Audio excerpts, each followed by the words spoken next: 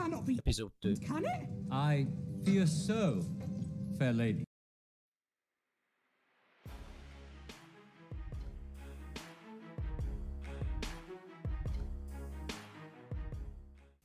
Maegovanen.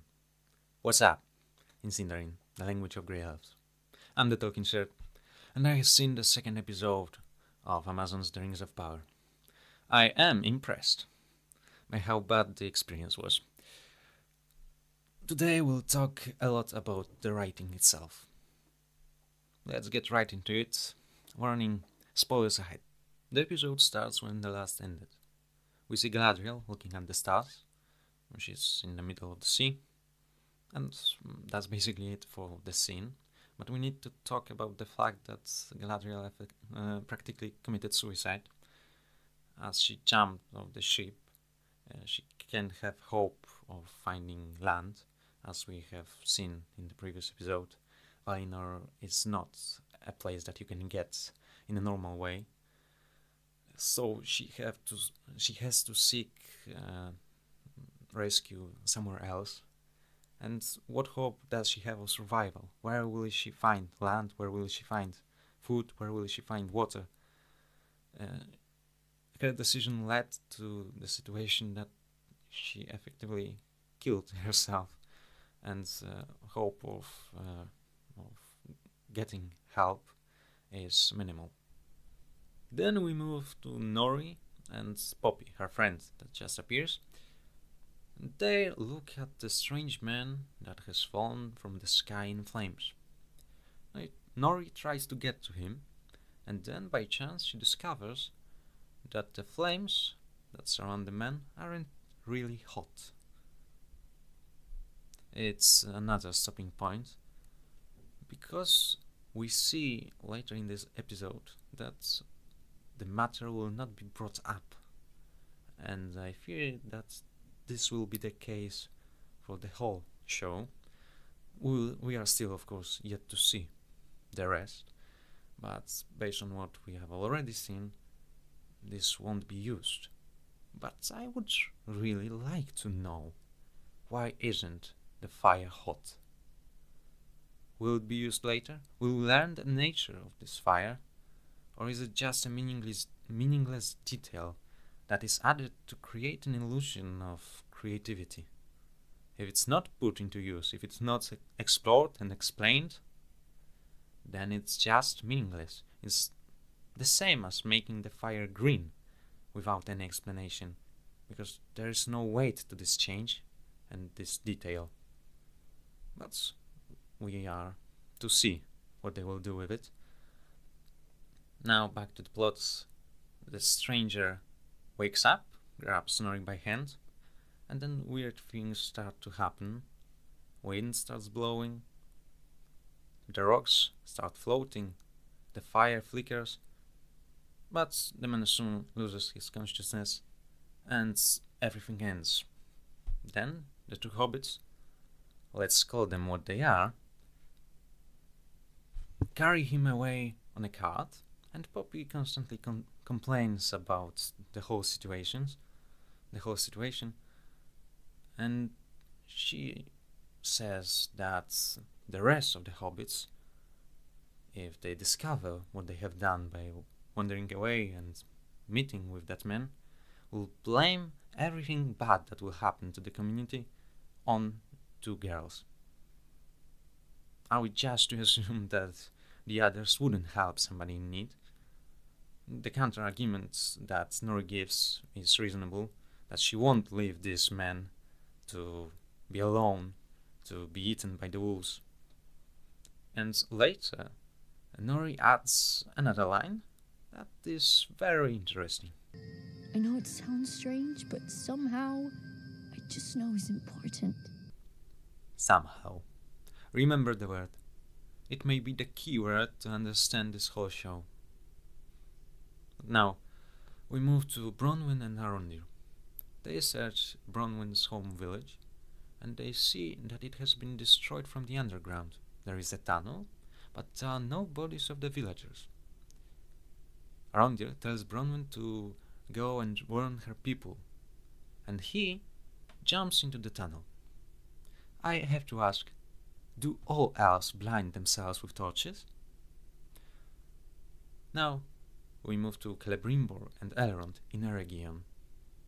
There we see Fëanor's hammer being admired by two of them. It's a hammer of the creator of the Silmarils. But then we see Elrond explaining to Celebrimbor what the Silmarils are. In fact, he is doing that for audience, but the writers do not know any better ways to introduce the information, so they do so that Elrond, in the presence of the greatest elven artificer of his age, must explain the concept of Silmarils, the greatest work of art that has ever been made. Because writers didn't find any better way to introduce that information. But there are simply better ways. It can be shown right off the bat. Is that Fëanor's hammer? Yes. I often wonder, how was a mere tool able to bind the light of the trees of Valinor? Alas, Fëanor took his secrets to the grave and will probably never know how he created the Silmarils. It may not be perfect, but it's certainly better than Elrond providing just bare exposition. Well, now a throwback to the last video. We see now that the show acknowledges the history of the Silmarils, but it doesn't want to deal with its consequences. The Silmarils, sure, there are, or their name, but they are used only to prove that the show is based on Tolkien's works. But is it really? The show ignores the real meaning of the story of the Silmarils and grants the power to give passage to the Valinor to Gil-galad. The history of the Silmarils is effectively ignored. Well, back to Celebrimbor. We hear now that he wants to build a forge. I wonder what for. Maybe the answer could be found in the title of the show. But we learn also that he wants it to be built by spring. Why? I asked the same question, but I didn't get an answer. Well, is it before there is none? Elves are eternal beings. They can wait in patience. If the time limit is granted, it means that the show really needs it, really needs the tension. But, again, writers cannot think of a good way to introduce it. So, why not just say that the forge must be built by spring? Then, problem solved. How convenient, and you didn't even need to think of a reason. But the problem with that approach is that whatever it includes, whatever solution will it bring, it's meaningless because there is no meaning. And right after, we learn about another artificial constraint. Celebrimbor says that the High King cannot grant him any people to help him with his project. This problem is even deeper because it stays in direct opposition to what we know. Haven't there been recently many elves returning from duty in Southlands? They certainly return to their home and they want to devote their time to something meaningful, to art, to beauty. But High King cannot spare none of them, only Elrond. You see, those constraints were needed to achieve a goal, to somehow achieve it. And now, Elrond and Celebrimbor do a reasonable thing. They turn to the dwarves for help. But remember, they do that only because of those meaningless problems. Then we see our two elves at the gates of Moria. Elrond explains to Celebrimbor that Durin, the prince of the dwarves, is his close friend, so they surely will be welcomed warmly. But soon we discover that Elrond is denied entrance, but he invokes some traditional dwarven rite, and he is let in. Celebrimbor goes back to Eregion. We learn that the rite that Elrond invoked is a competition between him and a dwarven representative, who turns out to be Durin, and the competition is who will smash more rocks with the hammer. If Elrond wins, he will be granted right to present his one request, but if he loses, he will be banished from all dwarven realms. Durin seems very pleased with thought of banishing his friend, and the competition starts. Then we go back to Nori, who meets the stranger again, and the stranger seems to be trying to communicate with her and give her some kind of a message. He is speaking different language though, so they cannot communicate effectively. So he tries drawing something on the ground with a twig. This attempt proves to be unsuccessful, but his actions seem to have an effect on Nori's father, who is working in a far distance. When the stranger breaks the twig, Nori's father twists an ankle. And then we see Galadriel. Galadriel is still swimming on the sea, and suddenly she sees a raft. Well, how lucky. It's a vast body of water beyond the horizon, everywhere. And she just meets those people. Well, they do not greet her warmly, but eventually they let her on their raft. There she learns that they were attacked by some kind of sea monster. They call it the Worm. We are interrupted by one of the men revealing Galadriel's ears. Then she's called by another a liar, even though she never said that she wasn't an elf, or she never denied it. But again, no time to think about it, because out of the mist there appears a ship. And it's those people's ship which they escaped. And there is the Worm. One of the women accuses Galadriel of leading the Worm to them, and she pushes her into water. Galadriel swims away, and the Worm attacks the raft. Galadriel escapes, and soon she discovers that one of the men also survived on half of the raft. He lets her in. We learn that his name is Halbrand, and Galadriel very quickly accuses him of turning his back on his companions, seemingly forgetting that she did the same and didn't help them, and that it was the only thing that they could do to stay alive. Then we see Elrond, after a long fight, losing to Durin. Durin then escorts him to the exit, and Elrond asks him if he has offended him.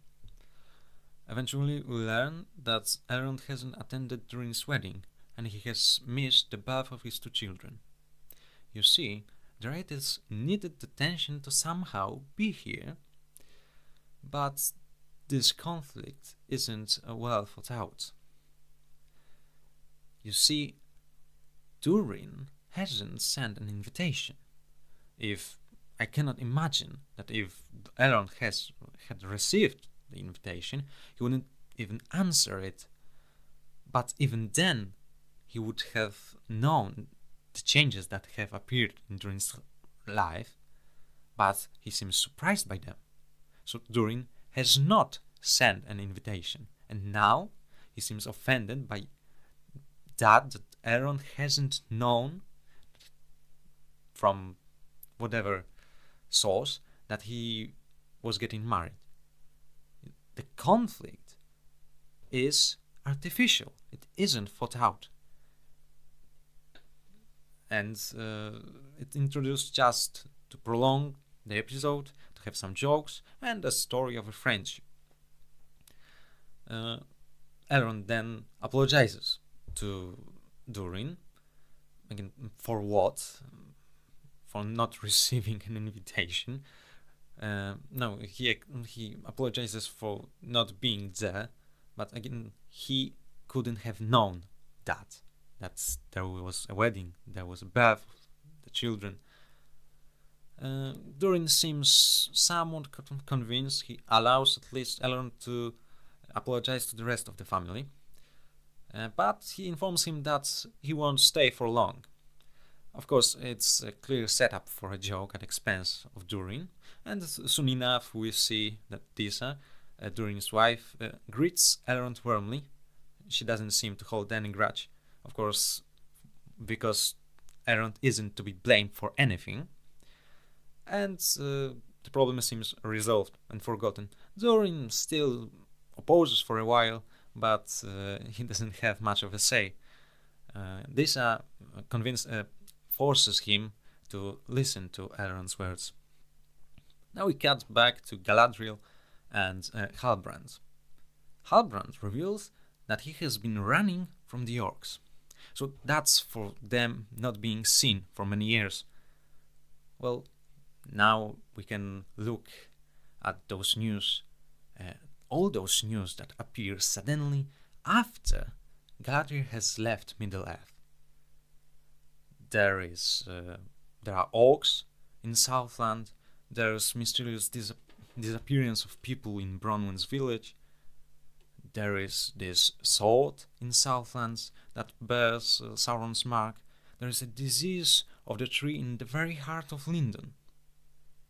Had this news arrived to the elves before Galadriel has left, they couldn't have ignored her warning. She brought another proof of Sauron's existence out there, but all was ignored. You see, the writers wanted to have a cake and eat it at the same time. There needed to be a danger, but there also needed to be peace. There needed to be some enemy lurking in the distance, but elves had to ignore it. And now the story seems pretty unbelievable. Well, Galadriel then commands Halbrand to take her to his homeland, and she promises him that she will retake it, seemingly forgetting that she is stranded in the middle of the sea. But she must postpone her plans anyway, for we see a storm coming. The next scene shows Bronwyn at the village, warning the villagers, but nobody wants to listen to her. They think it's just rumors and nothing worth hearing and listening to. Then we cut to Theo, Bronwyn's son, who has a serious anger issue, and hunting down the mice, he destroys the floor of the house. Then, under the floor, he sees a tunnel, and suddenly a face appears. A face of an orc. Then he cuts to Arondir, who is being hunted by something in the tunnel. He gets to the pond and reaches the shore, but suddenly he's grabbed by something from behind. That's the last that we see of him in this episode, and we head back to Bronwyn, who comes to her house and discovers it devastated. Theo, that's hit somewhere, tells her to get help, but upon hearing some noise from the tunnel, Bronwyn decides to hide herself in the house. Despite having a ton of time to get the whole village to fight everything that comes of the tunnel, she hides herself. So that's her fault what happens next. From the tunnel there gets out an orc. and eventually he finds Bronwyn, that makes some noise, and they fight. The orc is suspiciously powerful. He can toss a table like it's a plate. He can destroy furniture like it's paper. But finally he's defeated by some home tools and by courage of Bronwyn and fear. Then Bronwyn shows the villagers the the head of the orc, and they decide to leave the village and hide in the Elven Tower. Then we get to see Galadriel and Halbrand fighting in the storm. At some point, a lightning strikes their raft, and Galadriel falls into the sea under the weight of the mast. She's drowning. Halbrand helps her, and in the sounds of epic music, gets her to the surface of the water. In a later scene, we see them, unconscious, being found by some ship. We don't see and don't get to know who is on that ship, but we can suspect that it's the Numenorians, for they are sure to appear soon. Then we see Nori and Poppy visiting the stranger again. The stranger looks at their lanterns, and Poppy explains that they use fireflies. That's another detail that I cannot stand. Why they use fireflies? Wouldn't fire be more useful? Have you ever seen fireflies? How many of those little bastards would you have to catch and feed and keep in one place to have a reliable source of light? And look at those lanterns, they're so bright. But fireflies don't give light all the time. You can convince me that it's them that give this much light. The show still tries.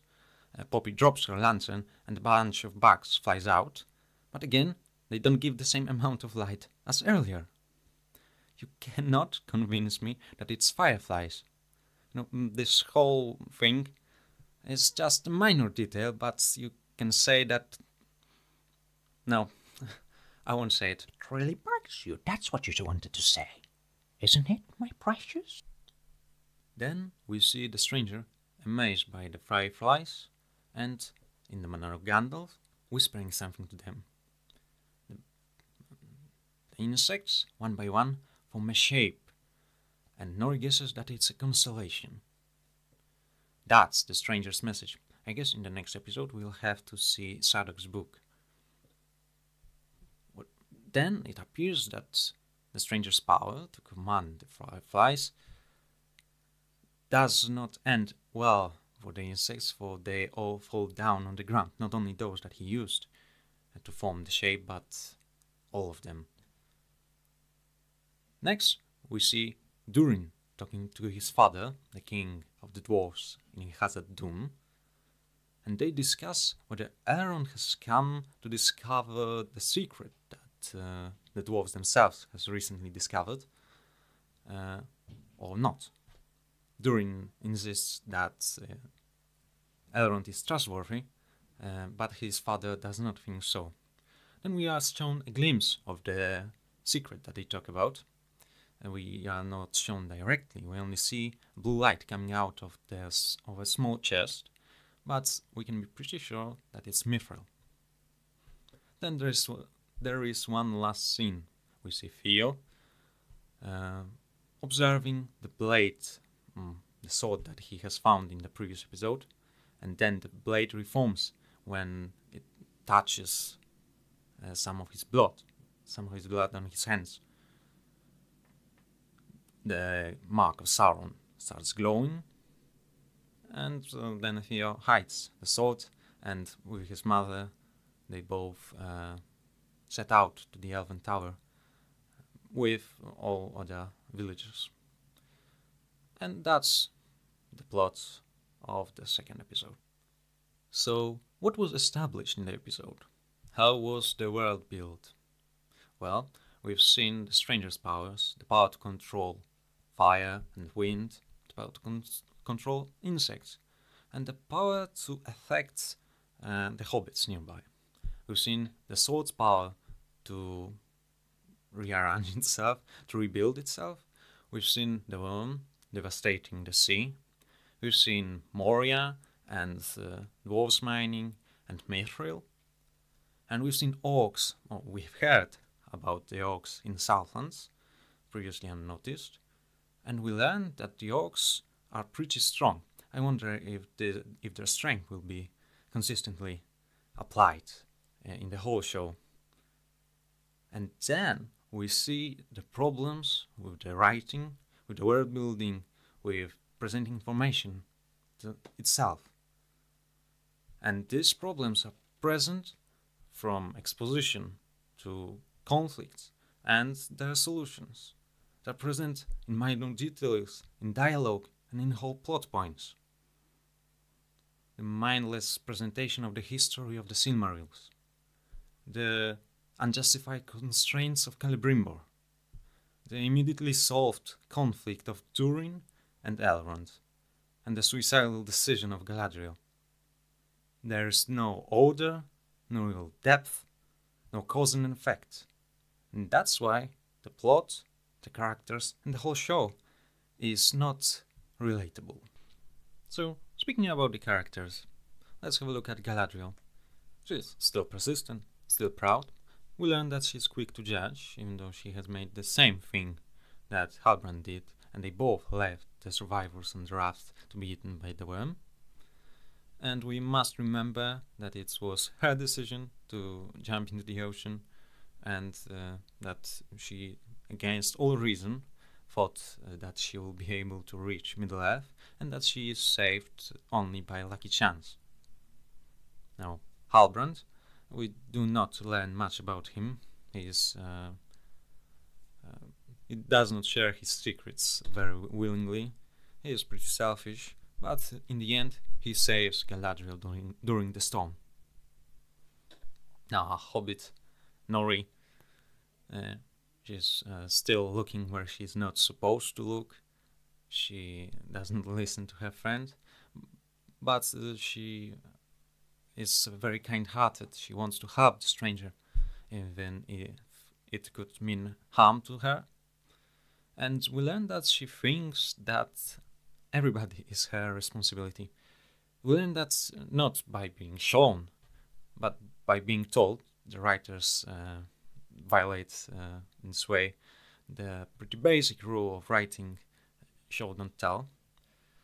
And we are supposed to believe that. We are shown only the stranger that she cares about, and she does not really think in the same time about the other hobbits. Now, to the characters of Durin and Elrond, they see to value their friendship, to really value their friendship. Durin, it's the reason why Durin is so offended by Elrond, and why he forgives him in the end. We see that at first Durin suspected Elrond of some malevolent purpose of his visit, but later when he talks to the king, his father, he says that he trusts Elrond. Elrond himself is very gentle among the dwarves, even if they don't respond kindly.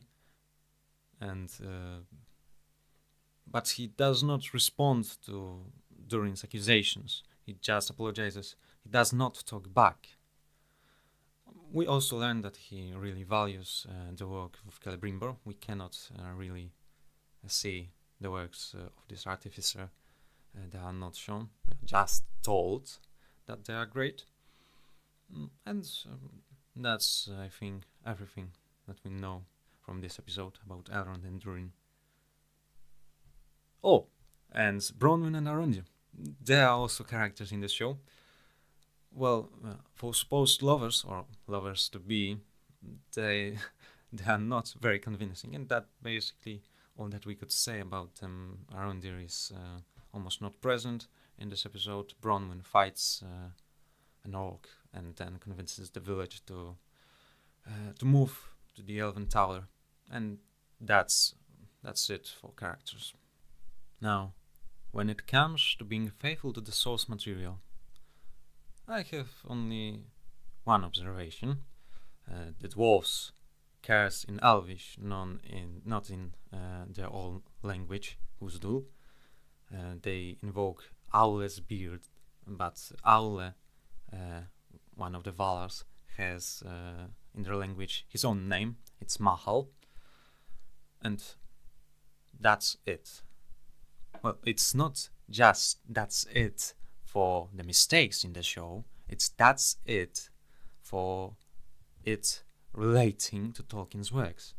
Of course, there are also names of the places and of people, but nothing more. There is nothing more that is related to Tolkien's works. And of course, they needed to put something new, something else, but it could only be justified if it would be a good story, something that we could relate, something that we could understand that it happens in Middle-earth, even if we haven't heard about it. But this story, and that's we are presented, the show still may surprise us. But this story that we have already seen is weak, is poorly written, and the writers try to use the name of Tolkien, of Lord of the Rings. As you can notice, I never call the show The Lord of the Rings. It's just the Rings of Power for me. They use this name and the name of the author to elevate their own work, to point to other better pieces of art, to the movies and to the books, and to say, hey, we are the same. Look, it's Middle-earth here and there, but it is not the same. But maybe the tide will change. Maybe the course of the show will be different in the following episodes. You can be sure that we'll examine them very closely. I hope to see you again very soon. Very well. Nova year. Subscribe right now, you little hobbitses.